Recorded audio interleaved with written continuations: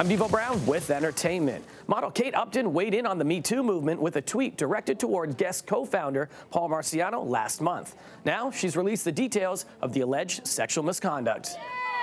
After sending out a tweet calling out the fashion mogul, Upton has spoken out about the alleged harassment she faced by Marciano.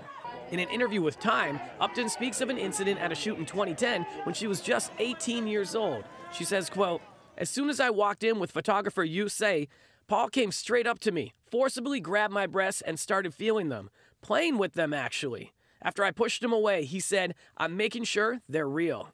Upton alleges Marciano continued to be dominant and aggressive throughout the meeting, despite a photographer being in the room.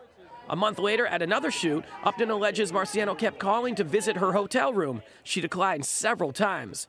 Upton alleges she was told the next day that she had been fired from the shoot because she had gotten fat. Marciano has denied the accusations made by Upton. Meanwhile, the Santa Monica Police Department have confirmed they are investigating Backstreet Boy singer Nick Carter after he was accused of sexual assault. Last November, singer and actress Melissa Schumann alleged that Carter raped her at his home in 2003. Schumann posted this tweet yesterday saying, "I'm finally doing what I thought I could no longer do. I'm filing a police report." Carter stated in November that he believed everything the two did was consensual.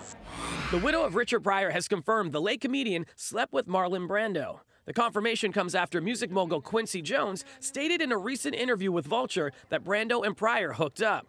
Pryor's widow, Jennifer Lee, told TMZ that Pryor was always open about his bisexuality with his friends and family. For City News, I'm Devo Brown.